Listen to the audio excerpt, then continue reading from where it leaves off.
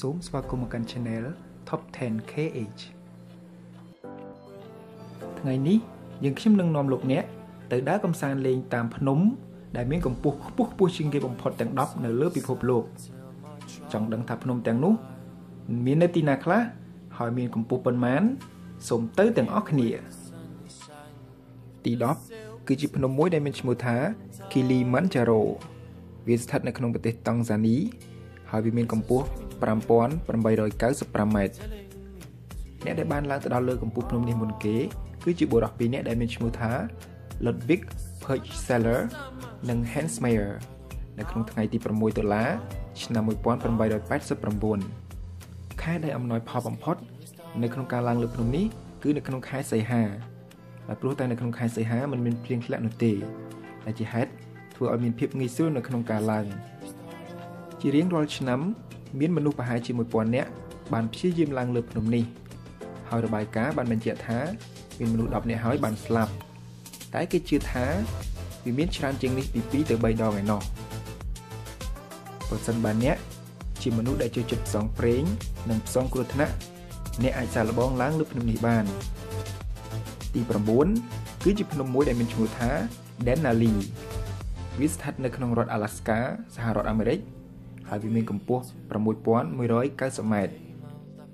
អ្នកដែលបានឡើងទៅដល់កំពូលភ្នំនេះមុនគេគឺជាបុរស4នាក់ដែលមានឈ្មោះថា Hudson Stock Walter Hopper Harry Costens និង Robert Tatum នៅក្នុងថ្ងៃទី7ខែមិថុនាឆ្នាំ 1913មានមនុស្សចំនួន 24,152 នាក់បានប៉ងឡើងលើភ្នំនេះប៉ុន្តែមានតែ 52% ប៉ុណ្ណោះដែលបានឡើងបានសម្រេចហើយនៅក្នុងឆ្នាំ 1992គេឃើញមានមនុស្ស11នាក់បានធ្លាក់ស្លាប់នៅក្នុងឆ្នាំ 2011មាន 7 នាក់បានធ្លាក់ស្លាប់ហើយនៅក្នុងឆ្នាំ 2012ថ្មីនេះគេឃើញមាន 5 នាក់ទៀតបានស្លាប់តាមរបាយការណ៍មានមនុស្សរហូតដល់ទៅ 100 នាក់ឯណោះបានស្លាប់នៅក្នុងការព្យាយាមឡើងលើភ្នំនេះទី8គឺជាភ្នំមួយដែលមានឈ្មោះថា Nanga Parbat វាស្ថិតនៅក្នុងប្រទេសប៉ាគីស្ថានហើយវាមានកម្ពស់រហូតដល់ 8,126 ម៉ែត្រឯណោះអ្នកដែលឡើងទៅដល់កំពូលភ្នំនេះមុនគេគឺជាបុរសម្នាក់ដែលមានឈ្មោះថា Herman Bull នៅក្នុងថ្ងៃទី3កក្កដាឆ្នាំ 1953 ភ្នំដែលគ្របដណ្ដប់ដោយទឹកកកមួយនេះគឺជាភ្នំមួយដែលពោរពេញទៅដោយគ្រោះថ្នាក់បំផុតដែលធ្លាប់មានអ្នកឡើងភ្នំធ្លាក់ស្លាប់រហូតដល់ 69 នាក់ឯណោះទី7គឺជាភ្នំមួយដែលមានឈ្មោះថា Manaslu វាស្ថិតនៅក្នុងប្រទេសនេប៉ាល់ហើយវាមានកម្ពស់ 8,156 ម៉ែត្រអ្នកដែលឡើងទៅដល់កំពូលភ្នំនេះមុនគេគឺជាបុរស3នាក់ដែលមានឈ្មោះថា Arthur Heiser Chiazenobu និង Toshio Imanishi នៅក្នុងថ្ងៃទី9ខែឧសភាឆ្នាំ 1956 មិនមានរបាយការណ៍ច្បាស់លាស់ចំពោះអ្នកស្លាប់ដែលបានឡើងលើភ្នំនេះនោះទេតែសូមបញ្ជាក់ថាឈ្មោះនៃភ្នំនេះគឺមានន័យថាភ្នំនៃវិញ្ញាណទី6គឺជាភ្នំទឹកកកមួយដែលមានឈ្មោះថា Chou Oyu វាស្ថិតនៅជាប់ព្រំដែនប្រទេសនេប៉ាល់និងប្រទេសចិនហើយវាមានកម្ពស់ 8,201 ម៉ែត្រអ្នកដែលបានឡើងទៅដល់កំពូលភ្នំនេះមុនគេគឺជាបុរស3នាក់ដែលមានឈ្មោះថា Herbert Tichy Pasang Dawalama និង Joseph Jochler នៅក្នុងថ្ងៃទី19ដុល្លារឆ្នាំ 1954 ភ្នំដែលគ្របដណ្ដប់ទៅដោយទឹកកកនិងថ្មនេះធ្លាប់មានអ្នកធ្លាក់ស្លាប់រហូតដល់ 200 នាក់ឯណោះប៉ុន្តែទោះបីជាធ្លាប់មានអ្នកធ្លាក់ស្លាប់រហូតដល់ 200 នាក់ក្តីគេបានស្គាល់ភ្នំនេះថាជាភ្នំមួយដែលងាយស្រួលឡើងជាងគេបំផុតយើងទៅមើលភ្នំមួយទៀតដែលជាប់ចំណាត់ថ្នាក់ខ្ពស់ជាងគេទី5គឺជាភ្នំមួយដែលមានឈ្មោះថា Makalu វាស្ថិតនៅជាប់ព្រំដែនប្រទេសនេប៉ាល់និងតំបន់ទីបេប្រទេសចិនហើយវាមានកម្ពស់ 8,481 ម៉ែត្រមនុស្សដែលបានឡើងទៅដល់លើកំពូលភ្នំនេះមុនគេគឺជាបុរស2នាក់ដែលមានឈ្មោះថា Lionel Terre និង Jean Kauzi នៅក្នុងថ្ងៃទី15ខែឧសភាឆ្នាំ 1955 មិនមានរបាយការណ៍ចំពោះអ្នកដែលស្លាប់នៅក្នុងការឡើងលើភ្នំនេះនោះទេប៉ុន្តែសូមបញ្ជាក់ថាដើម្បីឡើងទៅដល់លើកំពូលភ្នំនេះបានត្រូវចំណាយពេលយ៉ាងហោចណាស់ក៏2ខែដែរ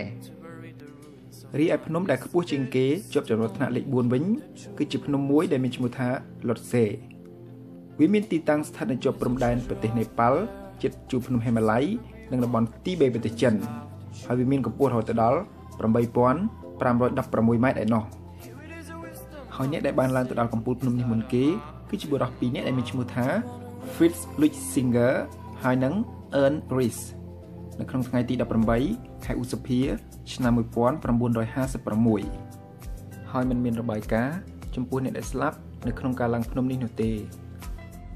ចំណុចថ្នាក់ទី3គឺជាភ្នំមួយដែលមានឈ្មោះថា Kanchenjunga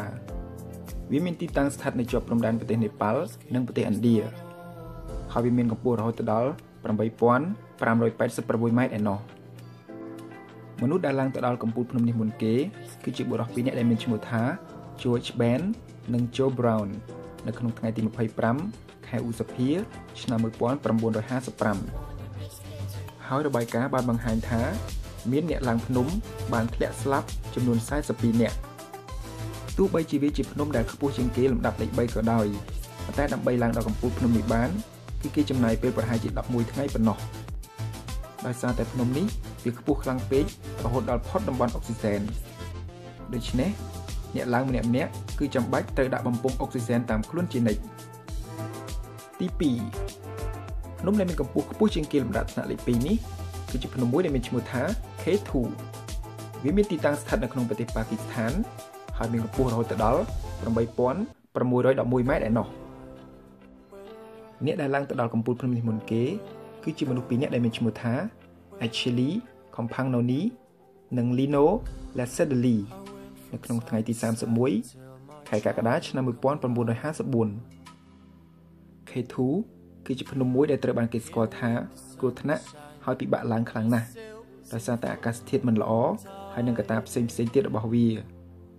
ហើយភ្នំនេះត្រូវបានគេដឹងថាមានអ្នកធ្លាក់ស្លាប់រហូតដល់80នាក់ឯណោះតោះយើងមកមើលភ្នំដែលខ្ពស់ដាច់គេជាប់ចំនួនថ្នាក់លេខ1ល្បីទូទាំងពិភពលោកនេះវិញដែលវាមានទីតាំងស្ថិតនៅជាប់ព្រំដែនប្រទេសនេប៉ាល់និងប្រទេសចិនហើយមានកម្ពស់រហូតដល់ 8848 ម៉ែត្រឯណោះបើទោះបីជាភ្នំដែលគ្របដណ្ដប់ដោយទឹកកកនេះមានកម្ពស់សែនខ្ពស់យ៉ាងណាក៏ដោយប៉ុន្តែក៏នៅតែមានមនុស្សប៉ុនប៉ងឡើងជារៀងរាល់ថ្ងៃមនុស្សដែលបានឡើងទៅដល់កំពូលភ្នំនេះមុនគេគឺជាបុរស2នាក់ដែលមានឈ្មោះថា Edmund Hillary និង Tenzin Norgay នៅក្នុងថ្ងៃទី